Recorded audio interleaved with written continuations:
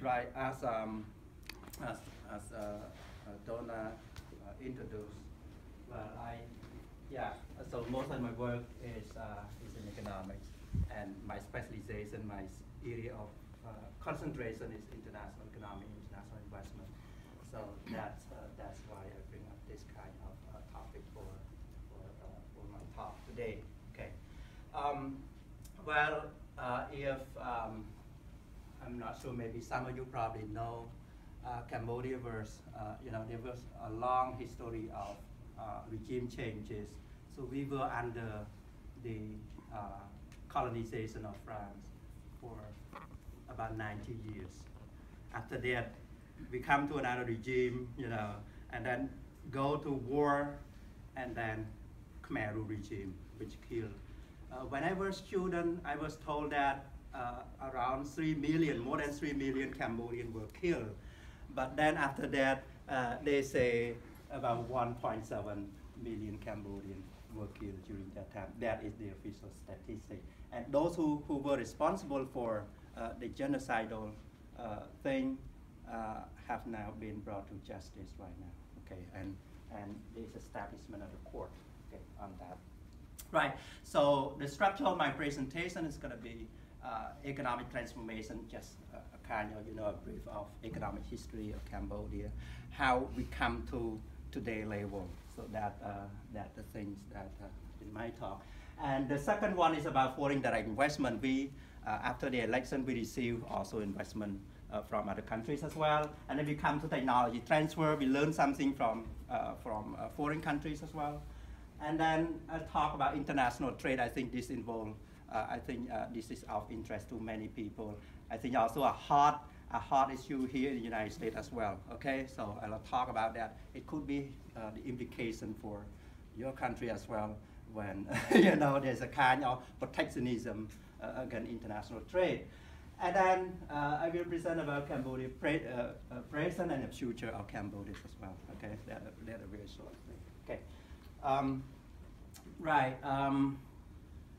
here, this is the thing that from Pol Pot regime. So, as I said, they kill, I was told about more than 3 million Cambodians were killed during that time, but official statistics say 1.7 million Cambodians were killed, okay? So we are still, some people are still under dramatized of that regime. And this is on the Liberation Day, which is on the 7th January 1997. Okay, so you see, this is Phnom Penh city. It's like it was a ghost city, so no one there.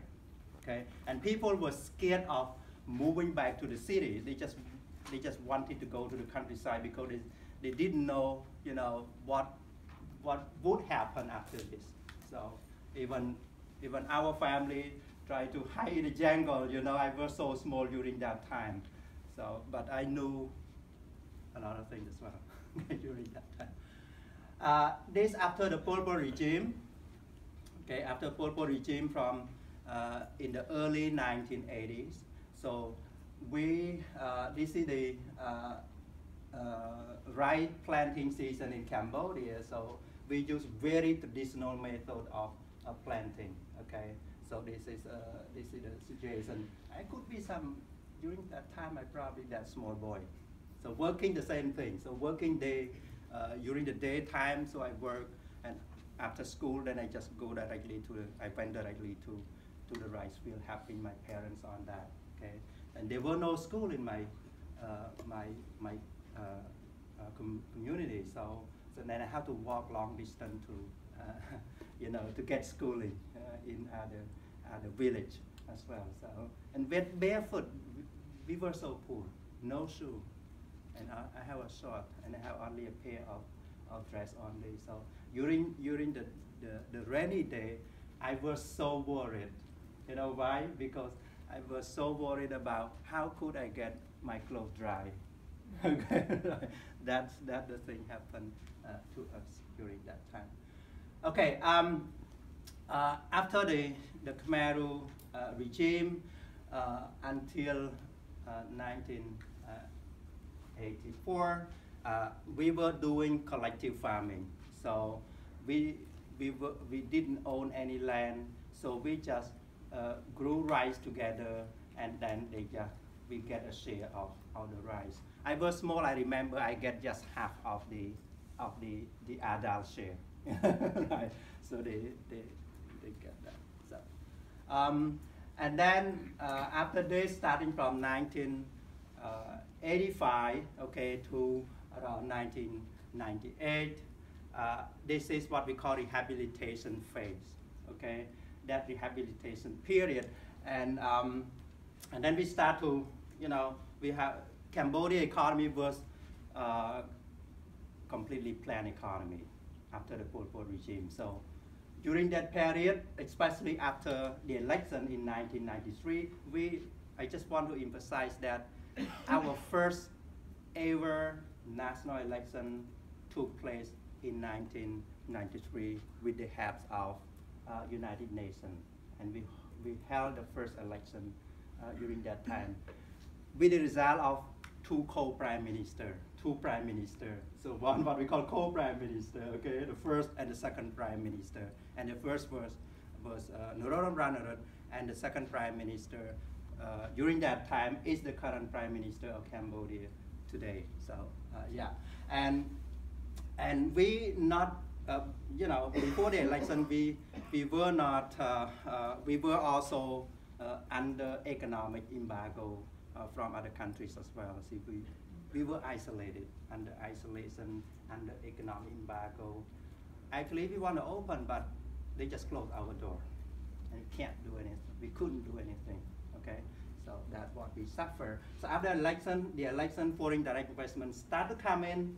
A lot of investment opportunity there, and also international trade also start to go up. Foreign, what we call official development assistance from other country, they also flew in as well during that time, and that helped to develop the, the country that were completely destroyed by the Khmer Rouge regime. So, and during that time, we were no school, we were deprived of education. There were no education during that time. So, and that's why after that period, Cambodia was so hungry for education, right, including myself. I compute the growth rate on per annum over almost 10 years after the, during that period, okay, between 1990 and 1998, and that's the only official data that we have and more reliable data. And before that, data were not recorded, okay, so then I could not find it, and most of the time was not so reliable, the data. That's why I use that one, it's more reliable. So we had a growth rate of about almost 5% per year, okay? But of course we start from a very small one, it's like a small cake, so even it grow 5%, it's almost nothing, right? Okay. Then on the phase 2, I call reconstruction. That is also, I think it's also known to other Cambodian economists as well. So even after the election, we still were in conflicts, civil war, still, okay?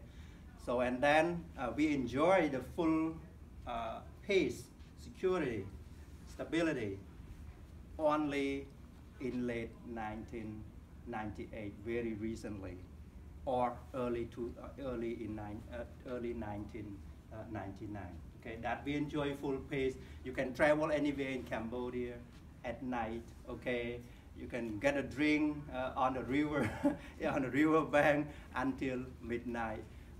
You would not have any problem. Okay, in terms of security, in terms of fighting, and we also have, of course, political stability after the election, especially after 1998. Okay, and we were admitted into ASEAN. Okay, so ASEAN is like something like NAFTA in the United States. Okay, this is a free trade area. So in the United States, you have NAFTA. Okay, North American Free Trade Agreement between the United States, Mexico, and Canada. And we have 10 countries in ASEAN member states, so we can, and goods and services is flow, freely among this country. I say freely, but of course, right, in theory we call freely, but there's always administrative barrier among countries as well, okay? So we are not living in a free world, of course. That's what I told students as well, okay, right? And we enjoy growth rate even higher. So from 1999 to 2003, we got more than 8% of the growth rate, okay, right? And then phase 3 we call take-off phase, okay? So we call take-off period. So then we also admitted to WTO in 2004, and I was told that Cambodia was the only poor country in WTO on that year, okay, in 2004, okay. And during that period, okay, 2004 to 2008, we enjoyed double-digit growth rate. So growth rate in 2005, it went up to 13 point something %. So growth rate is high. That of course because we enjoy peace, stability. Then investor from other country, they can come, they invest, and we also engage with international trade, mostly with America and with European unions as well. Okay, we enjoy a kind of status of low-income country, and we got a kind of preferential treatment from the United States. So under what we call most favored nation status, and that we can export to the United States. And that's the reason why some of the companies from other countries came to Cambodia to produce in Cambodia, export under Cambodian names as well. Okay, right. This is what I call post-global crisis growth. That is from 2010 to 2015. So we still enjoy a growth per annum of 7%. So I calculated over that period is about 7%. So you know that those of you who study macroeconomics, if a country enjoy a growth rate of about 7% per year, meaning that the income is double every 10 years. Okay, so you use the rule of 70, what we call the rule of 70. Okay, 70 divided by the growth rate by 7, you get 10 years. Then the country can double their income every 10 years. Okay, right.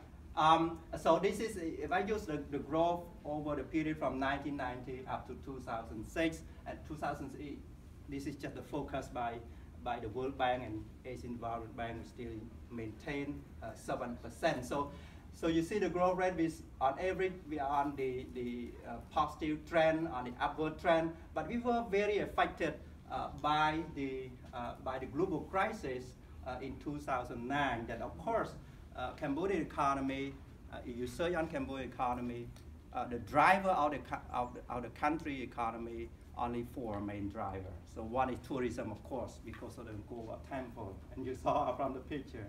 And another one is garment industry and footwear, okay? So that one, and you go to the mall here in New Hampshire, you can always find probably Cambodian clothes produced in Cambodia as well. And another one is real estate, because of the, we are at the development stage, then construction is booming, okay? And the third one is, of course, agriculture, okay?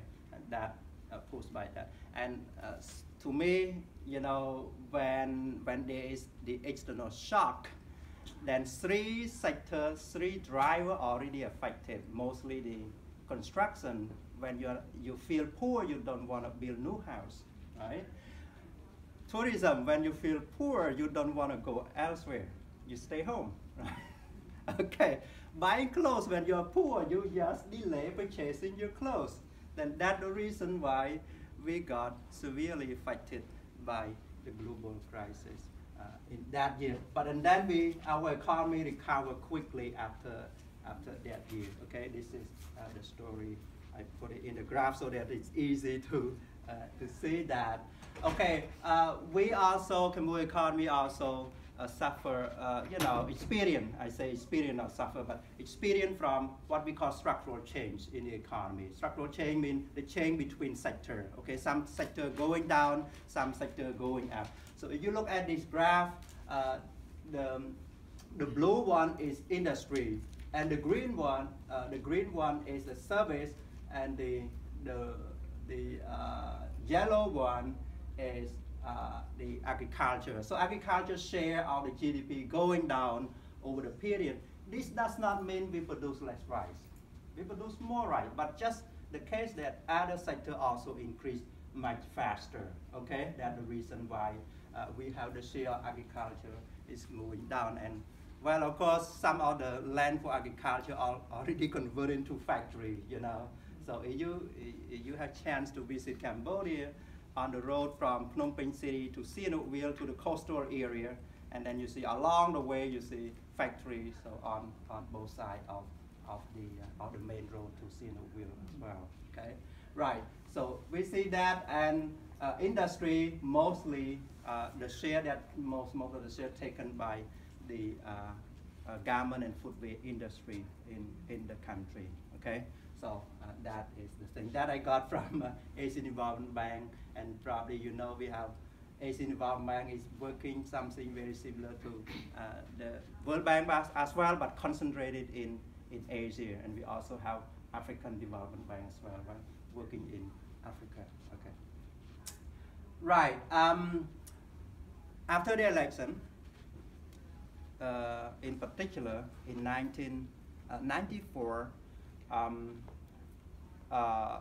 the Cambodian government set up, established an institution which is responsible for foreign direct investment, what we call CDC, Cambodian Council for the Development of Cambodia, and they take charge of the investment project, both domestic and foreign. Okay, so then the law was established in 1994. So we open very widely. So foreigner can own up to 100% of the investment project. So we didn't impose any what we call equity share participation like other countries. So we just open up very widely. So they can either have partner with Cambodian company, or they can go on their own. But through my observation, through my research on that one, I collect the data on that one. When we just open up, then mostly, in order to share risk, they just partner with Cambodian company first. So after a few years, they just go on their own. They just set up a project by themselves. So they don't have their partner with the Cambodia anymore. Okay, so that is the thing.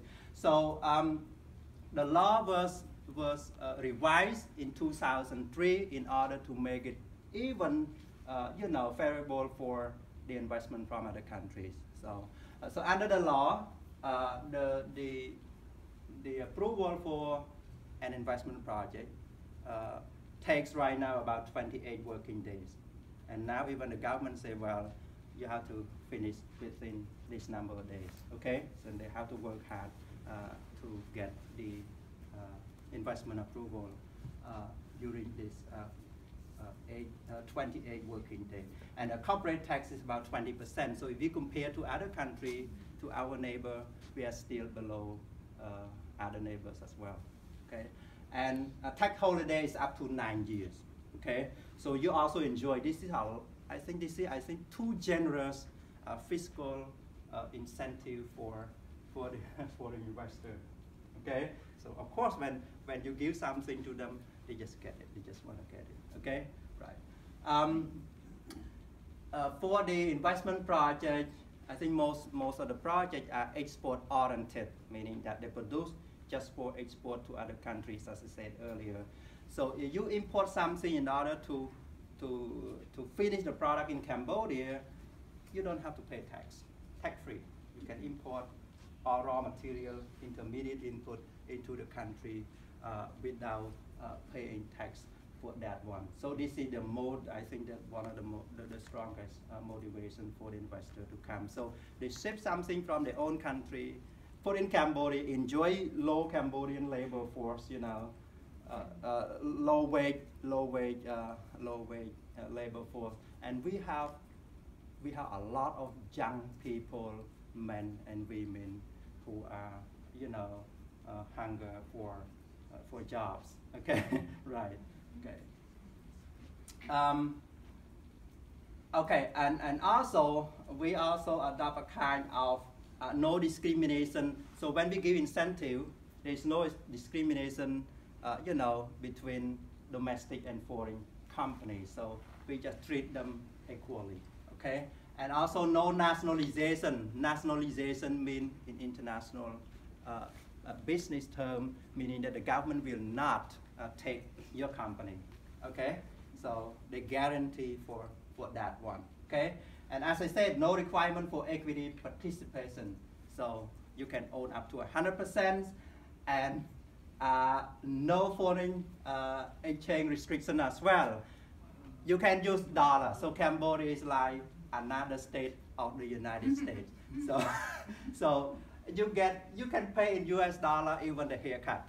Okay, even the haircut you can pay in US dollar, and in the countryside they accept US dollar as well. Okay, so right, that because the dollar came to Cambodia during the United Nations time. So to come to prepare for the election, and they spend more than $2 billion in Cambodia. Okay, and we still have a very high degree of dollarization, and this take some economists by surprise. They say, why is that? Why higher dollarization when Cambodia is more relatively peaceful, or we enjoy more peace, and then we have higher dollarization? And probably some of you know in international relations, mostly the country adopt a foreign currency because the country is not at peace. They are not sure about the future of the country. That's why they say, well, I don't take risk, to sell in my domestic currency and sell in US dollar. It's more secure when the country is not at peace. But in the case of Cambodia, the more stable Cambodia is, the higher the degree of dollarization. Okay, people ask me, they say, why is that? Okay, right? Well, I have a kind of, there's no evidence from that, but what I feel is something. Okay, that's why we have that. I could explain to them some of those people. Okay, all right. So in terms of investment, so who came to invest in Cambodia before? So I, during my doctoral study, my doctoral dissertation, I wrote on Cambodian investment as well, about why they come to invest in Cambodia. Okay, what are the factors, and also who are the largest investor. So from the opening up from the 1994 up to 2004, Malaysia was the largest investor in Cambodia. Okay, so one of the ASEAN member states is the largest investor in Cambodia. Right now, China. You see, I put Greater China include mainland China, Taiwan, Hong Kong, and Macau. So therefore, see, that take almost half of the foreign investment share in the country from the opening up. I calculate the stock of investment from the opening up until recently in 2014. So I will have the data on 2015 very soon from the National Bank of Cambodia.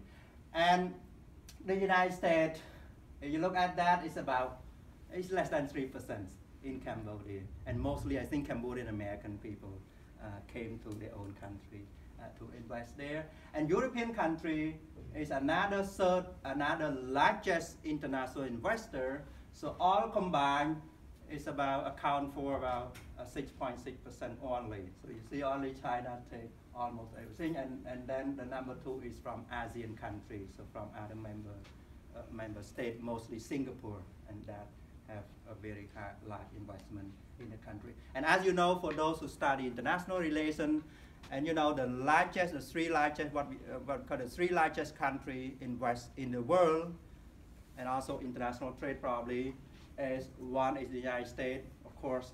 Number two is European Union, combined together, all European Union, and the third one is Japan.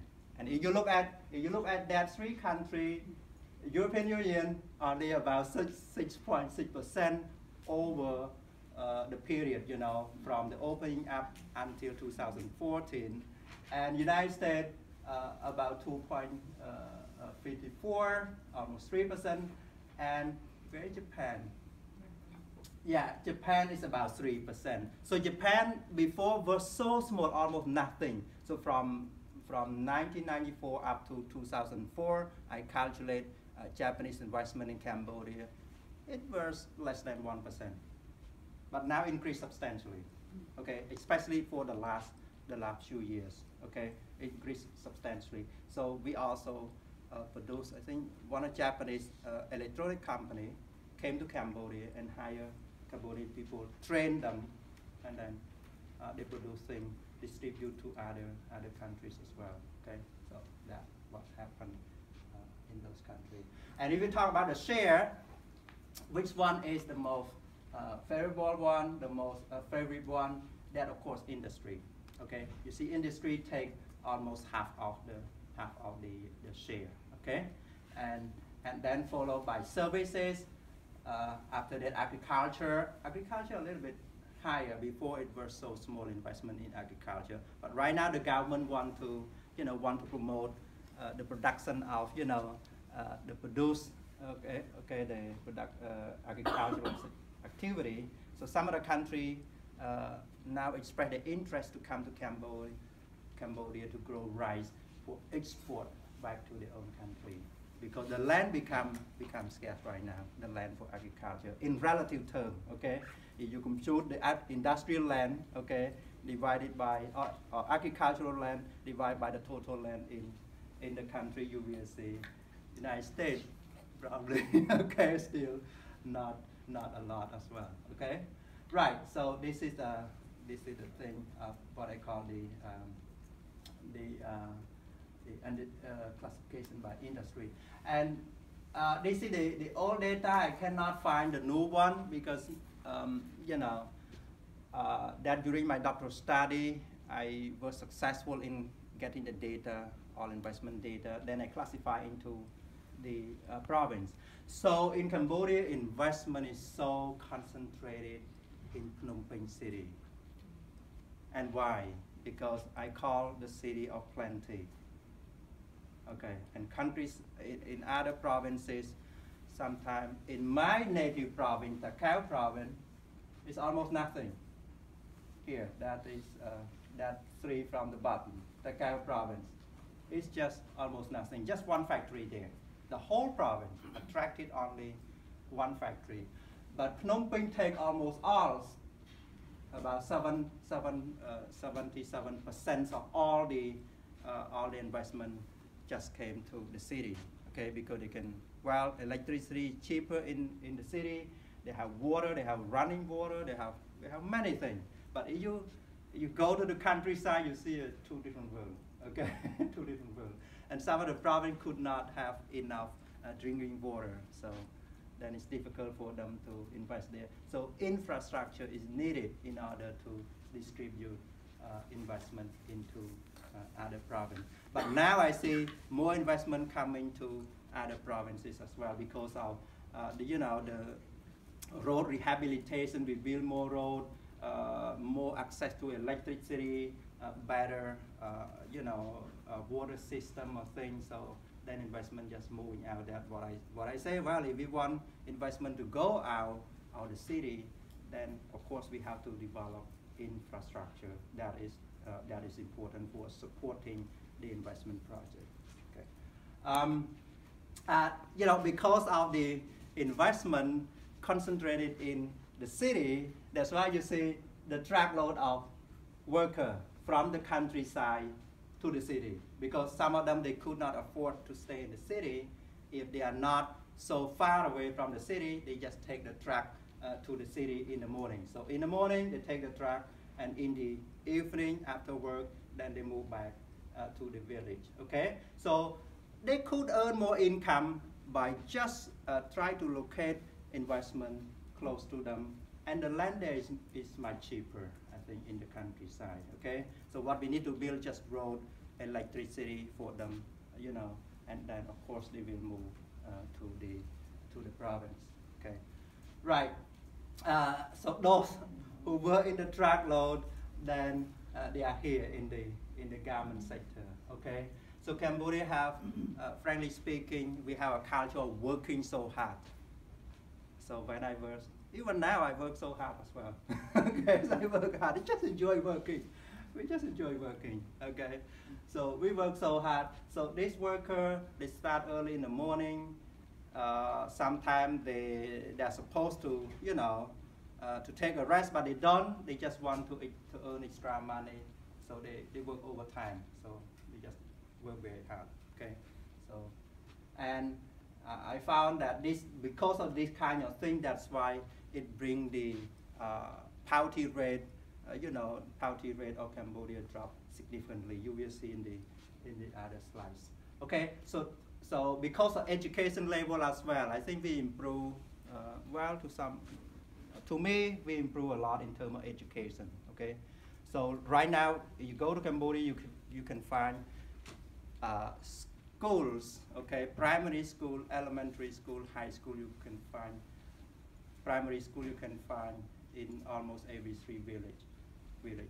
Okay, high school can be found in the commune as well. Okay, in the commune, and here probably you call county or something, or maybe county equivalent to the province. I'm not sure, but the commune consists of around more than 10 villages. That's what we call the commune. And then in Cambodia we have village, we have commune, and then we have province. Okay, so that the level. So villages, commune. Oh, sorry, villages, commune, district. I'm sorry. So district is higher level than commune. A number of commune become a district. A number of district than the province. So the province consists of a number of districts. So because of education, some of them can go abroad, and those who do not have very high skill, not good enough skill, then they just travel to Thailand, and that is the immigration check in the border between Cambodia and Thailand. So they just go to work in Thailand because the wage of relatives, the wage of the same skill of worker in Thailand is much higher than that in Cambodia. Okay, that's why immigrant Cambodian worker wanted to take the jobs there so that they can get more paid. Okay, and those who have higher skill can speak Korean, can speak some Japanese, because those people came to Cambodia to provide English language training to Cambodian workers who want to go to Korea to work in Korea or in Japan. Okay, so then by the time that they acquire enough enough domestic language, Japanese or Korean, then they are higher, and then they can go to Korea, they can go to Malaysia, they can go to Japan. But Korea is I think that the good place, that the place that many Cambodian workers want to go. They can earn more. I think they can earn around $1,000 to $2,000 per month working in Korea. That they earn a lot, and not only earning in terms of their monthly income, but they earn the skill that they could come back to Cambodia, and then they can be entrepreneur by themselves. Okay, I think a number of workers have been very successful, and I noticed by myself as well. Okay, right. Okay, this is the education thing. You see a lot of female students took photographs with our Prime Minister. Now something have changed a lot between male education and female education. Historically, parents just wanted the male, you know, the son to go to school, and the daughter just study for a number of years at school, and then they should have work in the house, okay, in the business, in the family business. So most of them receive low education in the previous time, but now things have changed completely. Things have changed completely. Parents just want to give equal opportunity to both daughters and sons, okay? And on average right now, the female student in almost all my classes, they are on top of the male student, right? And these students, those who were fresh high school graduate and they took national exam, and most of the female students got an A. So they get more, you know, more female students got an A than the male counterpart right now. So you see there, so that's why I talk to people. I say, well, female in physical strength, they are weaker, could be, but mental things, they're not, right? They're not. And the Cambodian government, I think this is because of Cambodian government policies as well. The Prime Minister want to promote more women in managerial position in the government. So now we have female deputy prime minister, we have female minister, and secretary of state. I think secretary of state here is different. Secretary of state equal to minister, but in Cambodia we have minister, secretary of state, and the secretary of state. Okay, so that's what we have in those countries. And you see a lot of female right now. In one of the class that I taught in other university in Cambodia, in one class of about 35 students, only four male students in my class, and the rest are female. Right. I said, well, a lot of things have changed. This is what I call social change, okay? A lot of things have changed as well, so, okay. And you see there, mostly in Cambodia, if you are the best, you are standing in the front, okay? The best one, they arrange that. The best have to be, and though with the prime minister, I assume to be the top one. Okay, the one who is close to the prime minister. So, okay. Right. So this I just mentioned earlier. So because we receive investment from abroad, create a lot of jobs for low-skilled, young, low-cost, low-skilled Cambodian worker. So those who used to work in the rice field, they earn little thing, and mostly in Cambodia we have only 2 seasons, not like here. So we have only rainy season, that is during farming season, and the dry season. So mostly we are forced to be unemployed in the dry season. We didn't have something to work, you know. But when we have the factory, we can work, you know, for the full year. So after Pol Pot regime, I think 100% of Cambodians were extremely poor. Not just poor, but I think it's just very, very poor. Extreme poverty. We were in extreme poverty. We were hunger. I fill my stomach with just a kind of the leaf of the tree. I got a little salt. Didn't have enough rice to eat. I was so hungry. And then I had to take care of the cows, my ox. And then with little salt, I used the leaf of the tree, which can be eaten, okay, and with the salt, I ate that to fill my stomach, okay, and just drink water to fill my stomach, not to be hungry during that time, I remember, okay. Right, so we had the data from 2004, the estimate were, the estimate one by the Cambodian government, you see the line is different, okay. That one is by the Cambodian government. So, okay. So this is by the World Bank, and that is by the Cambodian government. Then you see the estimate is very similar, but the statistic a little bit different. But here, for the last 2 years, it's very almost exactly the same. Okay. So on average, we see the poverty dropped significantly from 100%, very extreme poverty, after the fall of Pol Pot regime, to about 60%, or maybe about 53 to 63% in 2004, okay? And then it dropped significantly to about 20% in 2011. I think now it's even even much lower, okay? Because the trade, I think the fight from trade is so significant in this case, because the trade, mostly we trade in labor-intensive product, which is shoe and garment. And you know, the producer of shoe and garment, they don't need a PhD to do it, okay? They just a little education, know how to do the work good, then they can get a job, all right? So that's why you see this kind of success of the poverty reduction for Cambodia. Okay, this is from my research. I don't want to show you all the economic model, all the equation, or mathematics. I just want to show you the evidence that I received from the estimation. Okay, we economists, we build mathematical model, okay, in order to estimate something. Okay, so but I just show you this. So for the period from 1994 up to now, so I estimate that I find that when foreign country, when investor country become richer, that is the important thing for Cambodian investment. Meaning that when they become richer, they want to look for investment opportunity in other countries.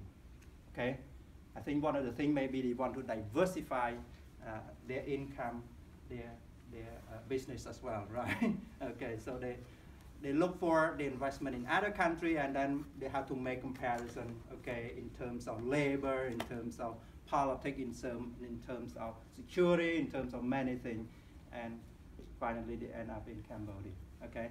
Right, when FDI country become richer, then there is more probability that they come to invest in Cambodia. That is one of the things. Another thing is trade relation. Okay, as I said, they just bring in something, they produce final product in Cambodia, they re-export back to their country, or they just export to third market, okay, to other countries such as the United States or European Union, okay, under GSP, what we call GSP, General System of Preferences, okay. Or in Europe, they call everything but arms, okay. You can export to Europe under least developing status, developed status country, almost everything except ammunition and arms, okay, which is not allowed for European Union, okay, right. Also, we signed a number of investment agreement in order to give guarantee that your investment in Cambodia is safe. You are not nationalized, okay? So that also play an important role for attracting investment from other countries to the Kingdom of Cambodia as well, right? Of course, political risk, you know, is negatively affecting the investment into a particular country. So, which means that the higher political risk, the lower the level of investment, and no one want to take risk of going to the country with high risk. Okay, if the return is comparable to investing in other countries as well. Right. Resource-seeking investment is one of the motives for the investment into Cambodia as well. Okay, some of the investment because the country, we still have untapped resources, natural resources, and then they come to take advantage of that. We don't have the ability to take it by ourselves. Okay, that we need the investment to come and to exploit it. Okay, and recently I worked on the institution. I think for those who are in international relations, in politics, in political science. So actually, I try to link between political science to see the relationship between international relations, political science with economic activity. Of course, politics, you know, affect economic a lot, and vice versa, right? Okay, right. So I estimate whether institutions play any role in promoting investment in Cambodia. One of my papers, so it's matter for the investment into Cambodia, okay? And the paper already now sent to the academic journal for a possible publication. Okay. Okay, you know, when investment come into your country, you work in the investment, foreign invested foreign project, then not only worker can get the salary, but they also can get the skill, which is not available in the host country. Okay, so I try to estimate that in my doctoral dissertation. I try to estimate whether Cambodian worker can have a kind of technology transfer from foreign company, and we find the evidence that we receive some knowledge transfer. So technology spill over on Cambodian worker, okay, through interaction, through mobility of worker between foreign company and Cambodian company. So we learned that, and this is the thing in my doctoral dissertations as well. Another one is about international trade. So people just say, well, probably foreign investment can play an important role in improving Cambodian trade position. So I estimate that this is not really the case. You know why? Even though we export a lot under when the investment, foreign investment come into the country, it lead also higher export of Cambodia to the rest of the world, but we import a lot as well. Okay, so we see that. I try to estimate that, and then there is no evidence that we improve our trade position. Like in the United States, Cambodia, in terms of international trade position, Cambodia and the United States have chronic trade deficit. Okay, and some people say, well, this may not be really good. I say it depends. Sometimes you import more. It doesn't. When you have trade deficit, it's not necessarily that it is bad, because it depends on the composition of your import. If you import a kind of capital good, more capital good than consumption good, then could lead to more economic growth and could create jobs. You know, it promote development for those countries. Okay, so that depends on the composition of their trade as well. So I found, as I said, FDI investment, foreign direct investment, does not play important role in improving international trade position in Cambodia. Okay, because they import the same as they export, so there's no improvement. Okay, and this play an important role, general system of preferences, as I said, because this is a kind of preferential treatment given to poor countries such as Cambodia by developed countries such as the United States, European Union, Canada, Japan, for example. Okay, and I think giving this kind of access could play much more important role, especially for the relatively skilled people in the host country.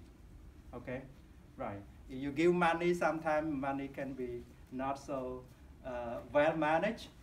But if you give trade access, most of the company, when they go to produce in poor country, they produce mostly using labor intensive. Okay, then they hire more low skilled worker to work, and then that's how they can get out of the poverty, I think. Okay, right.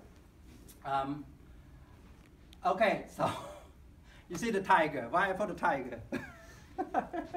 So why I put the tiger? This is the current things of Cambodia. So a very good news is that last year the World Bank just upgraded Cambodian status from low-income country to lower middle-income country. Okay, because we achieved more than $1,000 per capita per person per year. Then we move up to another ladder, another status of the in the World Bank. Asian Development Bank, the two work, and then the result, the two work independently, but they get consistent result. So Asian Development Bank predict that Cambodia would become a new Asian tiger economy. in the future, because we could maintain high growth rate of around 7% over the longest period, you know, in a recorded history. So I look at the data, and not only me who found that, but also people at Asian Development Bank, other economists also found very similar as well. So we enjoy high growth over a long period of time, you know. And if the government of Cambodia could successfully diversify its economy from the 4 driver to more driver, then we are not going to be so affected by any external shock, and then we could also, you know, promote more growth for the country. Okay, and that of course, education plays an important role, and that's why I'm very glad that many Cambodian people, Cambodian students, you know, they are so committed to go to school. They work during the daytime, in the evening, because I also work in the daytime. I try to devote my time during the evening to teach at university, and not only at one university I don't have mentioned. So in Cambodia, I was teaching at different universities. And why I want to do so? Because I want to give access to students who may not be able to come to an expensive university. So I even go to the province as well. I don't make any income from doing that, so just to pay for gasoline and food, and that's all for the salary that I can earn from going to the province to teach at university in the province, because I want students to get access to things that is in the cities as well. Okay, so this is the thing that is hopeful for Cambodia. Okay, we are moving, and the last one, this is Phnom Penh City. Phnom Penh City. Okay, that Phnom Penh City. So you see that because of this kind of successful development, and that's what we have. Okay, but the bottom line is that successful development will not be realized if the country is not at peace, stability, both political and economic. Okay, right. So thank you very much for your attention, and this is my